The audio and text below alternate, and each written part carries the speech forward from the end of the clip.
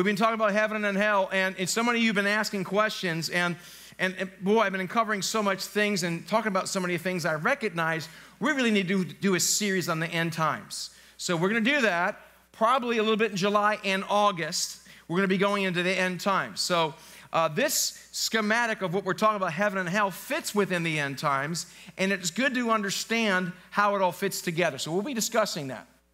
All right? Today we're going to talk about heaven and hell just a little bit.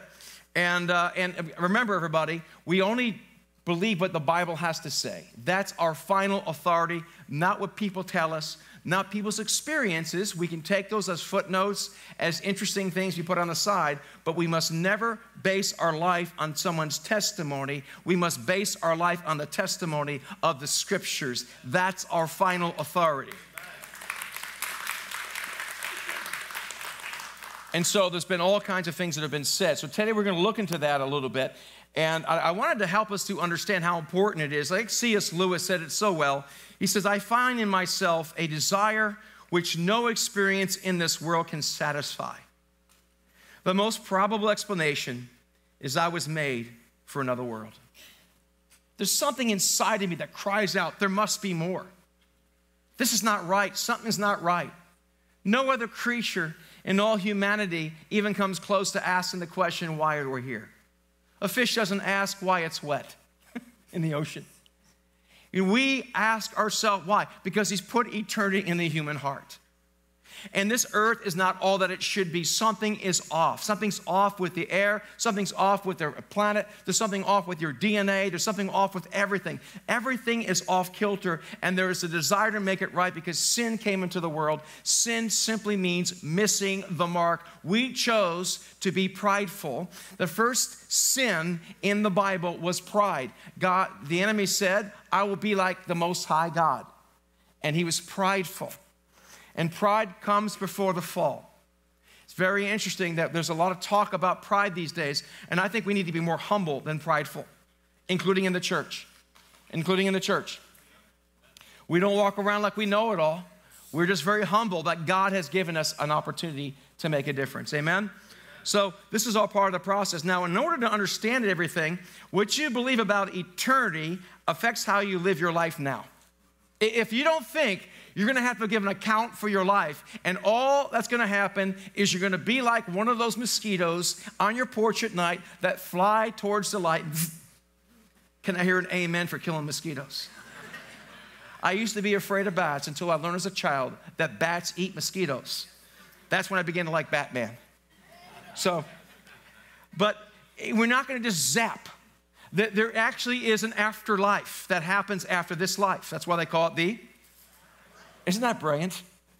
So there is an afterlife. What happens? And we talked a little bit last week about it. Today we're going to look at it today. So how you face your life. If you don't think you're going to have to give an account for how you live your life, you don't care what happens. And you can see the consequences there within our culture today where people don't think it matters. I don't like this life, so I'm going to take other people with me as I end my life in a horrific set of events that I'm going to do because I don't believe there's a heaven anyhow, and I'm never going to be judged anyhow. But when you realize there is judgment, that one day you're going to have to pay and you're going to have to give an account for your life. And if you don't like it, then you need to change the way you look at people and stop judging people because there's justice in every one of our hearts. When we see something that's inhumane, when we see something bad, when you see children abused, the elderly abused, the innocent abused, something rises up. That's not right, right?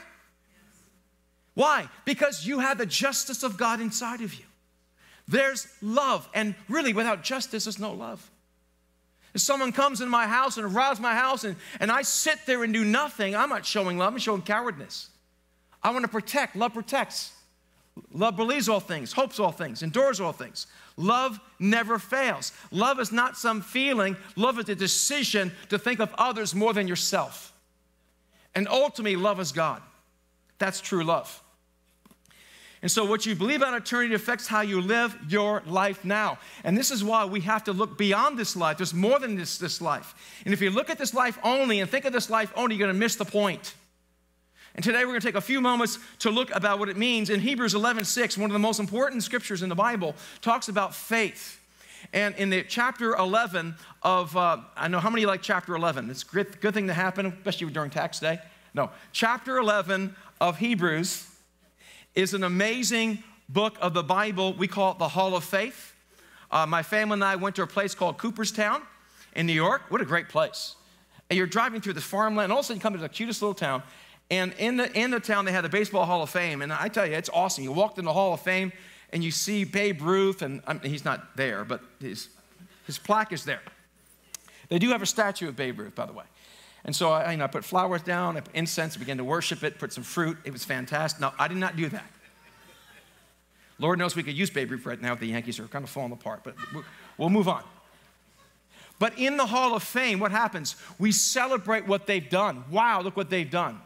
But there's a Hall of Fame in heaven, but the difference is they're not just plaques on a wall. There are witnesses, people that have gone through this life, lived with God, and came to the other side, people that screwed up royally, and God calls them victorious, and they are in heaven as heroes, even though they messed up on earth, because God forgave them. And they are witnesses. They're witnesses that we can look at, examples we can look at, how we can live our lives. And the Bible gives inferences that we have a great cloud of witnesses looking down upon us, encouraging us. But we don't pray to this cloud of witnesses, because nowhere in the Bible does it ever tell you to pray to Aunt Martha in South Dakota. No, the Bible never tells us to pray to anyone but Jesus. He's our only one mediator. But there is a great cloud of witnesses. And we must believe, right? Without faith, it's impossible to please him. For we must believe he exists. And God is a rewarder of those who diligently seek him.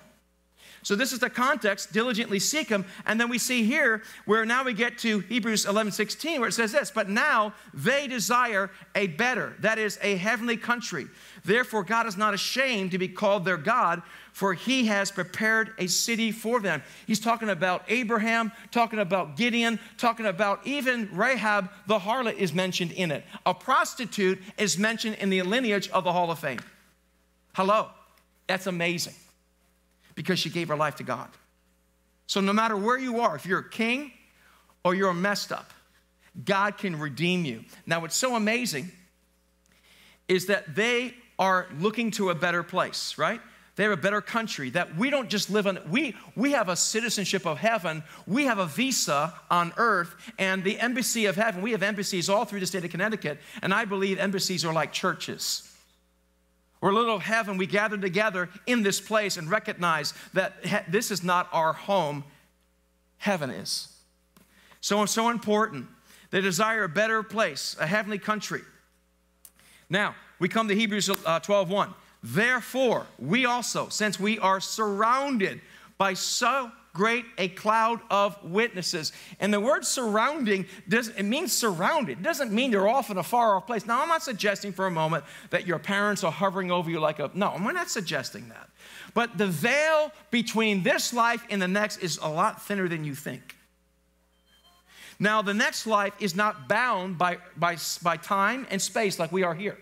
We're controlled by the time sequence we have right here. But in heaven, there's a whole different measure of time that's different than here.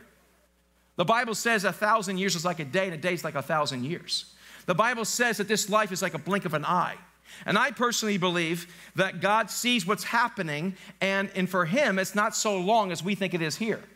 But this great cloud of witnesses, you can see inferences in the Bible. For example, you can see in Mount Transfiguration when Jesus was in his earthly ministry, he took Peter, James, and John with him. He went to an upper place.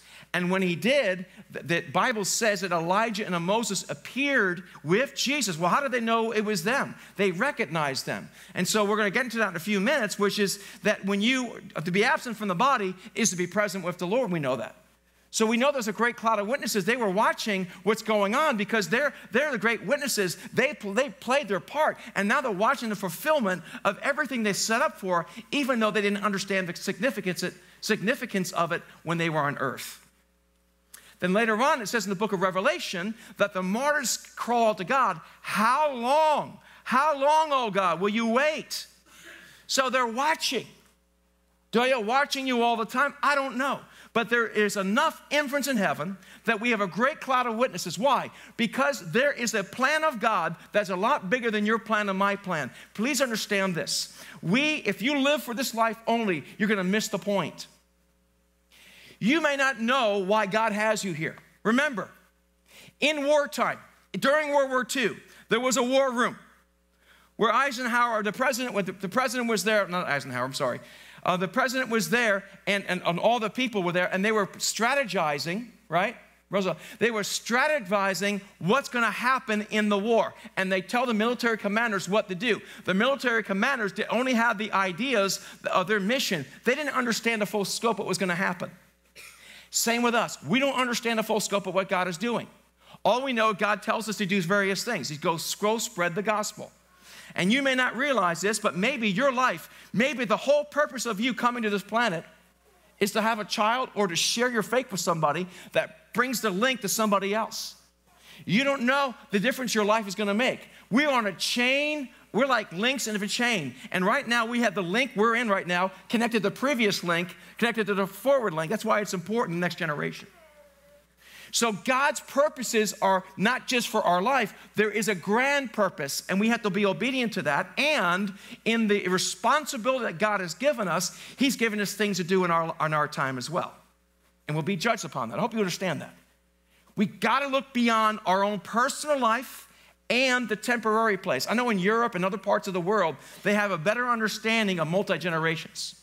When I was in Malaysia, I was talking to some Muslim people, and they mentioned the Crusades. They remember all the stuff that took place in the Middle Ages. They talk about it. We forget about stuff, right? We build a mall, and in 20 years, we knock it down and put something else up. We don't have the concept of multi-generations as they do in Europe and even some Middle East countries, such as Israel, where you have buildings that are 2,000 to 3,000 years old. There's a better concept of that we are just one part of a story.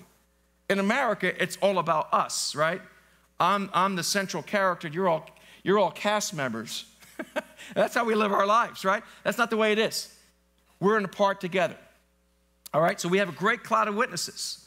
So we're to run with endurance the race that is set before us, looking unto Jesus, the author and the finisher of our faith. He's the one, right? And I mention this so much, a very important verse of the Bible. For the joy that was set before him, he endured the cross. Folks, this life gets tough. Sometimes this life makes zero sense. I'm speaking to some of you right now, even in this room, and I can't give you the only answer I can give you that God is good. It's going to work. I don't know how it's going to work out, but in this life, you're going to have trouble. And the Bible's look unto Jesus, the author and finisher of faith, who for the joy that was set before him endured the cross. Jesus endured the cross because he looked beyond this earth. The only way you and I can get through this earth is look beyond this earth. This is not all there is. If this is all there is, as the Apostle Paul says, we're a pitiful people. But we are looking to a higher place. We're looking to another country. And that we are in process. And I'm going to explain this to you when we go over our end time series. We're going to explain the whole history of how it all falls together. And when is that? No, next week is Israel. Okay. We got to keep teasing you guys and keep the tight. Okay, I'm just kidding. Marketing 101. Okay. So he endured the cross, despising shame, and sat down at the right hand of the throne of God. For consider him, that's Jesus, who endured such hostility from sinners against himself, lest you become what? Weary and discouraged in your souls. Now, I don't know about you, but I've been weary and discouraged in my soul. The reason why the Apostle Paul said, lest you become weary and discouraged, because he got weary and discouraged. He says, pressed down but not destroyed. Struck down but not destroyed, right? We go through troubles. This is not heaven. And the reason why we're longing for something else, because there's something else. This is not our home. If you're going on a vacation and you're going to wherever, let's suppose you're going to California or something. You go to Sequoias and see the trees, or go to Yosemite or something, and you're driving and you stop at a rest stop. Okay, praise God, we're at the rest stop. We stop, then we get a machete and we put up a tent and we build a house on the rest stop. You don't do that at a rest stop. A rest stop is a what? You guys are so smart. It's a rest stop, okay? This earth is not our final home. It's a rest stop as we're on a journey to heaven. Okay? And so there's more to this life than this. So for consider him who endured such hostility to sinners against himself, lest you become weary and discouraged in your souls. So let me go ahead and give you a little bit of understanding about heaven and how it works a little bit. I had a friend of mine, again, this is a story that kind of illustrates something. It's not scripture, but it's going to help you understand. I think it does to a certain degree. I had a friend of mine, his name was Rick.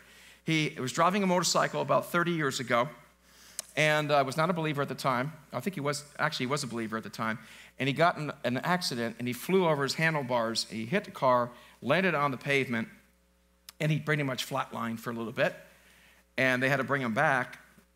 And the amazing part is he remembers what happened. He said when he died, he actually saw like a hovering view, like a drone footage or a helicopter footage, and he explained to the police and others what was going on, and he described it to a T. And there's no way he would have been able to know where the cars were, the houses were. He felt himself leave his body and come back. There's a dear friend of mine, I don't have permission to share right now, that passed away this past year. And he came back. It was a miracle. We prayed hard. He came back. And everyone keeps asking him, what did you see? What did you see? He keeps saying nothing. And I keep telling him, let's make up a story and go on tour. I want to go on tour, write a book, make movie rights. We'll be millionaires. But he didn't experience that, right? But these stories are fine. I went to heaven and came back, and these movies and books, that's fine. Don't get sidetracked with these types of things. They're footnotes. They're, how interesting. But our final authority is Scripture, not someone's experience. But there is enough evidence to show that when we leave this body, we do leave. And we are conscious. And we can see that in heaven, which we're going to get into in a few moments, what happens in paradise is that we're going to get to in a few moments, but we do see what's going on. We're recognizable by other people, but we don't have our glorified bodies yet. But we're not some misty thing playing harps in heaven. Okay? And by the way, heaven is going to be amazing one day. We'll get into it again in a few moments. But the Bible says, for it is written, no eye has seen, nor ear has heard, nor entered into the heart of man the things which God has prepared for those who love him, both in this earth and the earth to come. Now, if I had the capacity to do this, imagine for a moment, we have a bunch of pregnant people in this church, praise God. Babies keep coming. We love babies. So if they cry, it's okay. Just don't let me watch them too long. So all kidding aside, imagine, if you will, we could talk to a 9-month-old baby in its mother's womb before it came out, about 2 weeks before. And the baby's complaining. It's getting a little cramped in here, okay? And imagine this baby had a capacity to be very intelligent like you are, okay? And we had a communication device, not FaceTime, but we had just, audio. And you're trying to explain to this baby what it's like in Cancun, Mexico, or what it's like on the beach, on a Caribbean beach. You're trying to describe how the aqua water is and the breeze and the sand and the birds and the wildlife and the dolphins that are swimming out there. And you're trying to explain to this baby that's in its mother's womb. This baby all the baby does is sees light, it hears faint sounds. And by the way, a baby can recognize its mother's or father's voice. And sometimes it can see light going through the womb. And so now you're trying to explain and say, hey, what's going on out there? It's getting kind of cramped in here. What's on the other side of this? Okay, you're trying to describe to this baby what's on the other side. The only way you can describe to the baby what's on the other side is you have to find common ground in order to bring that baby to new ground.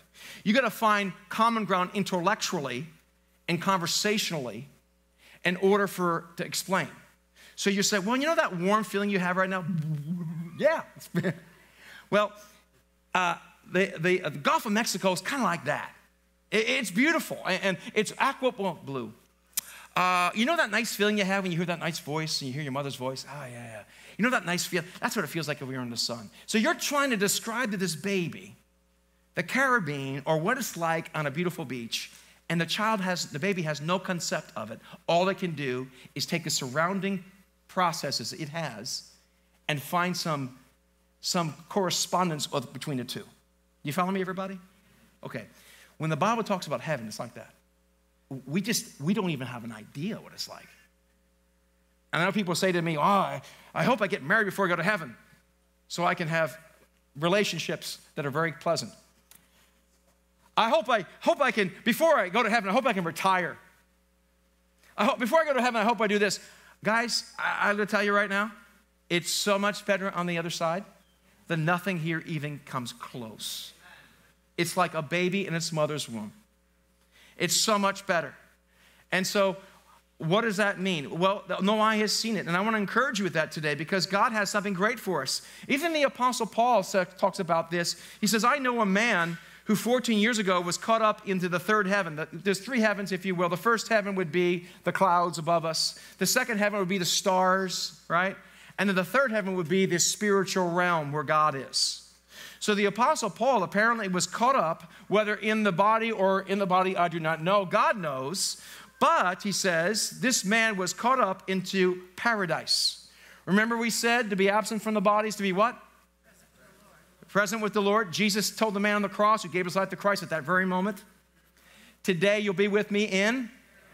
He didn't say you'll go into soul sleep. The Bible says it's appointed for man to die once, then comes the what? Judgment. Okay, the final exam is this life.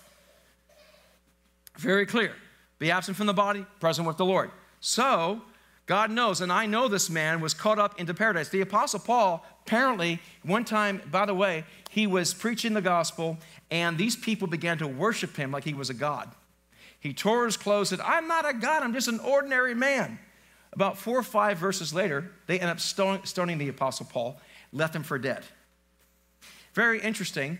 People would rather worship a ministry and a minister and something they can see than worship Jesus Christ. So you'll be less popular if you point to Jesus, but you'll be popular in heaven. Because people want idols. And the only idol we're going to have is Jesus. He's the only way. He's the only truth. He's the only life. We're not the only church. I'm not the only pastor. There's a lot of great churches out there, a lot of great pastors. Okay, it isn't about that. It's about Jesus, him crucified. And that's what it's all about. And so when Paul did it, he literally got stoned. People say, at least he got some relief. No, that's not what happened. He literally got stoned and was left for dead. And the church gathered around him, and they prayed, and he came back to life, according to the scriptures. So it could be very well that he had a trip to heaven. I don't know. I have heard and I have read that when you are in that state, it's like it's out of time. It's like it could be an hour, it could be 2 minutes. Again, these are all like sidebars. We don't make doctrine out of this, everybody. Our doctrine and our belief system comes from the Bible, not these other things. Is that clear? But it's interesting to talk about and interesting if that indeed is the truth. He goes, whether in the body or not, I do not know. God knows, and he heard things that cannot be told, which many do not utter. So, the Bible says, yes, we're fully confident, and we would rather be away from these earthly bodies for when we will be at home with the Lord. So whether we are here in this body or away from this body, our goal is to please him, whether we're in heaven or on earth. And by the way, when you go to heaven one day, the new heavens and new earth, we're going to have jobs. They're not going to be boring. And you're going to have a challenge, but it's going to be a good challenge. You're going to be part of the creative process. You want to know what it's like? Look what mankind did before the fall. The Bible says that God brought the animals to Adam to see what he would name them. So naming is part of the creative process. I believe God is going to give us raw material. Look right now, God gave us this planet. We took wood, sand, oil, rock, right, and water, and we made this building. Raw materials. Why? Because God gave us creativity. And so for eternity, we're going to be being very creative. We'll be doing wonderful things with God. We're co-heirs with Christ. Amazing. So there's a lot more we could say about that. But we'll be at home with the Lord, so whether we are here or on earth, we want to please him. For we all must stand before Christ to be what? Judged. We will each receive whatever we deserve for the good or evil we've done on this earthly boat. Some will go to heaven, and some will go to a place called hell.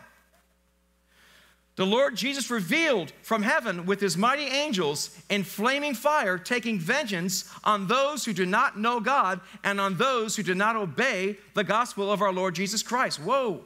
These shall be punished with everlasting destruction from the presence of the Lord and from the glory of his power. I don't like that very much. What about the sweet Jesus we keep hearing about? You see, the gospel is good news because there is indeed bad news. We have a place called heaven and hell. Now, I want to just review for a few moments about that, about a parable that Jesus talks about, actually a story that illustrates what it's like.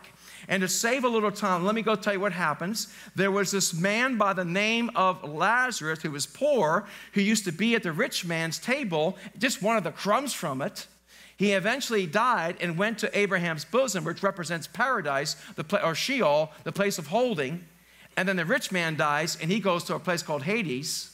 And there's a gulf between them, and the rich man sees Lazarus, and he is in Abraham's bosom. He is enjoying things. He's in paradise. And here you have Lazarus in hell, who's basically saying, would you please tell Lazarus to come down here and tip the finger in my mouth with a little bit of water, which is so amazing is that the audacity of this rich man to think he can still control Lazarus. So what happens is there's a great gulf in between. And he goes, please, I want you to tell my brothers that they don't come to this place. And Abraham goes, listen, they had Moses and the prophets. If they won't listen to that, they won't even listen to someone who rises from the dead. You see, if people don't respond to the truth they see in the scriptures and they see in nature, they're not going to respond to Jesus even if he rises from the dead. In fact, it says in Romans chapter 1, although they knew God, they denied God. And even what's obvious about God is about them through the creation. But their foolish hearts became darkened, right? Because it's obvious. And so people don't run to the light, they run from the light.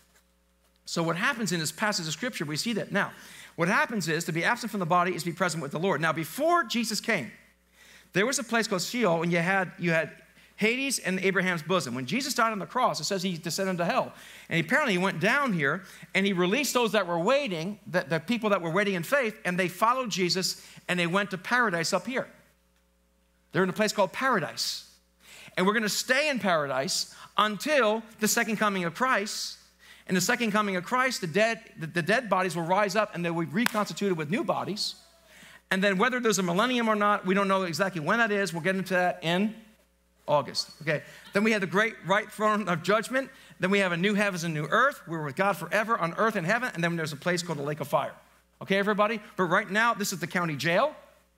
And this is the resort center until Christ comes back. In the resort center, apparently, you can recognize people. You can see. You're having an amazing time with God up there. It's very clear. We can see that in Scripture. Again, we want to see what it's like. We saw what happened with Elijah and also with Elijah and Moses, right? We see what took place. We know right now, according to the book of Revelation, they're saying, how long do we have to wait? So they are watching us down here right now, but they're in a place of heaven. And one day when you die, you'll be with Christ. It's going to be an amazing thing. You will not be in a white room. And they're not going to be having a worship service all day long. Sit down, get up, sit down, get up, praise God, reading scripture all day. It's not going to be that. It's going to be amazing. Like that baby, okay? You guys got me? But this place of hell, it's also a place of torment. And so there's characteristics I want to bring to your attention about this and what we can see in the scriptures. What's the reasons for hell's existence? One is hell exists for God to justly punish Satan. That's the reason why. And heaven exists to be with God forever and a reward righteousness. So what happens is hell's made for the enemy. And when you and I say, I don't want God. If you and I say, I don't want God, God says, have it your way. Because we want to be our own gods.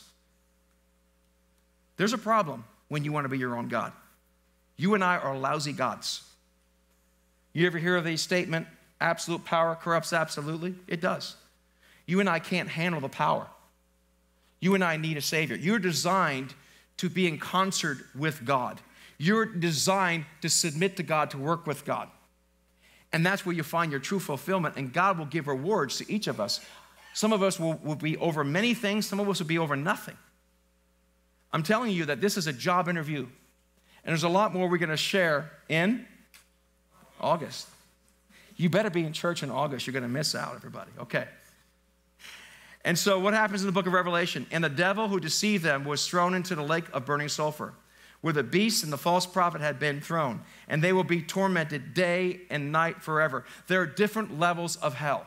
apparently, in Scripture. Jesus says, you'll be punished more. So I don't understand the whole system, but guys, I don't want to go there.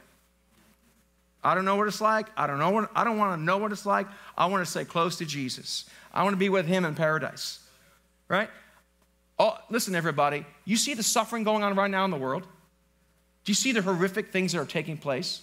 You see the abuse of people. You see the wickedness taking place, people killing people. You see all the suffering going on right now in Haiti. You see what's going on even in the Gaza Strip and other places where people are suffering. Now, this is not a political statement. There's war going on. There's craziness going on, okay? And no matter what you like it or not, and there's suffering. You see the wickedness going on. Why is this happening? Because people saying, I want to do it my way, not God's way. And you see the devastation. There's a cancer called pride. And pride is, I'm God. And it leads us to destruction because we can't be God. We can't be God. So this is what begins to happen. And God will wipe, here's a contrast. That's hell, here's heaven. And God will wipe away every tear from their eyes. There shall be no more death, praise God, no more sorrow, no more crying, including babies, okay? There shall be no more pain, for the former things have passed away. Praise the Lord. I keep my eyes on where I am going. What are some lessons in the afterlife? And the opposite joys of heaven. We have full awareness in hell versus full joy in heaven. We can see it in the parable. You can see it in the story that Jesus talked about. Also, hell, the rich man was fully conscious and aware of his torment. In heaven, believers will be fully aware and filled with joy in God's presence. And the man in hell said, please, let Lazarus go back and tell my brothers. Guys, I don't want to get to heaven one day and I realize I never told my neighbor. I never told my next door neighbor. I never told my brother. I never told my sister. I was ashamed of it. I don't want blood on my hands. And for me not to talk about hell would be malpractice. I have to talk about hell. And I know it's not popular to talk about. But one day you're going to stand before God. Are you ready to meet God? And the only way I'm not ready to meet God without Jesus. Do you follow me, everybody? Very important we understand that. So this is what's going to happen in those both places according to what we looked at.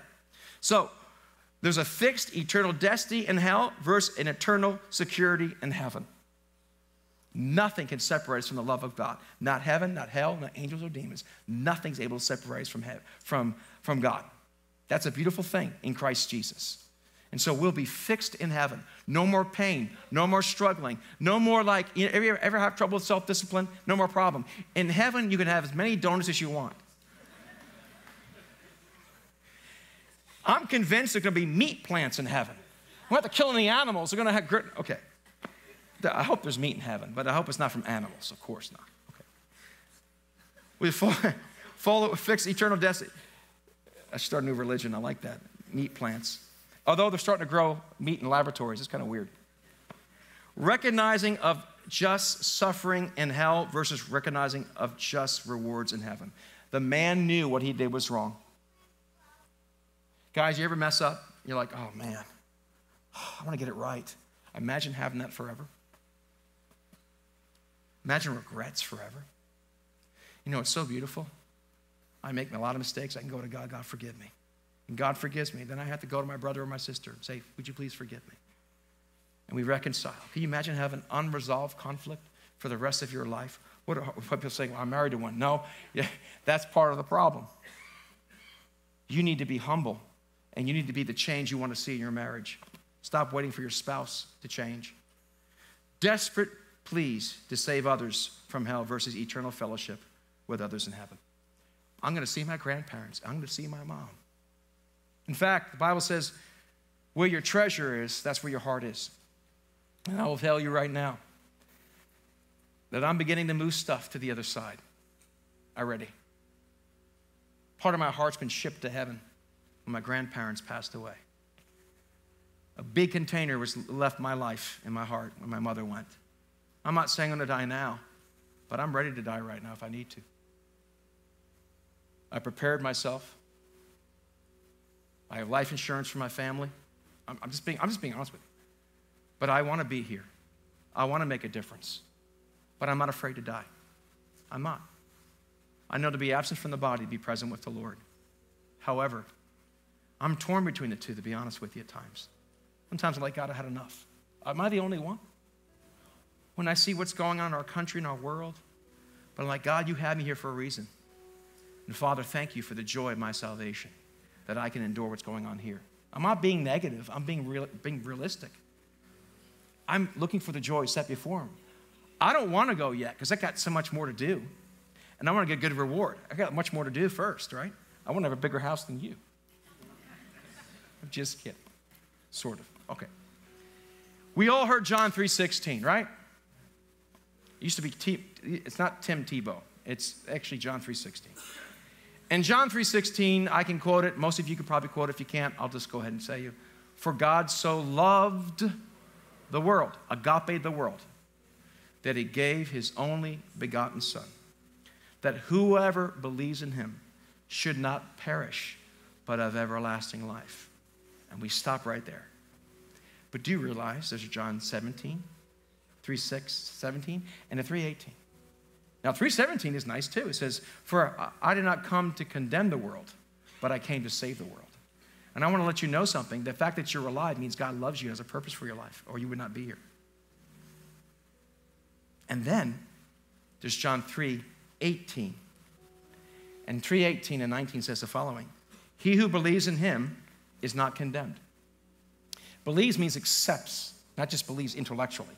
It means accepts him as their Lord and Savior. He who believes in him is not condemned, but he who does not believe in him is condemned, because we have a death sentence on us. And believing in Christ and accepting Christ gets it off of ourselves.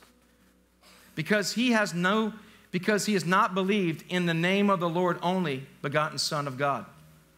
And this is the condemnation, that the light has come into the world, and men loved darkness rather than light, because their deeds were evil. Don't you tell me what to do. This is my life. I'm going to redefine my life based upon what I want. I'm not going to forget that person. I'm going to do this or the other, right? This is my life. And I don't care what your light says. When you turn the lights on in the middle of the night, of course, no one's house. This is your neighbor's house or somebody else's house. You put lights on in the middle of the night and there's roaches. What do? They run from the light. The mice run from the light. That's your neighbor's house, not yours. People are afraid of the light. Why?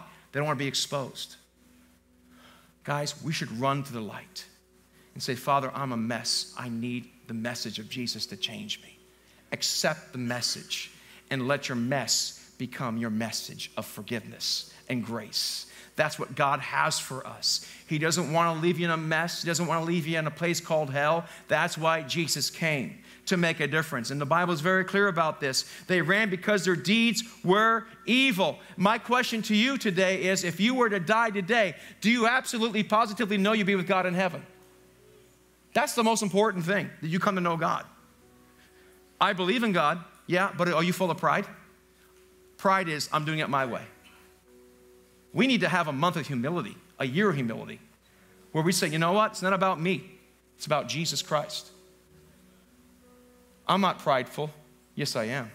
The fact that you say you're not prideful is you're prideful. Do you know that there was a boy that one time won an award for being humble, and he lost it by wearing it? Pride destroys us.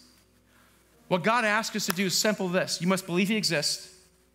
He rose again from the dead, forgave you of your sins, and then you have to be willing to say, Lord, I surrender to you. You're God, and I'm not.